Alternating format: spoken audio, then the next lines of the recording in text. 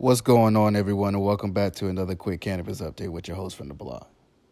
So this report is coming out of Bloomberg.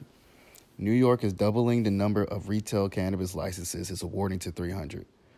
So these licenses are directly for people adversely affected by cannabis enforcement. And they had an initial spot of 150 people, and then 900 applicants came in, which is awesome. And so they have increased that 150 number to 300 in order to accommodate the outstanding number of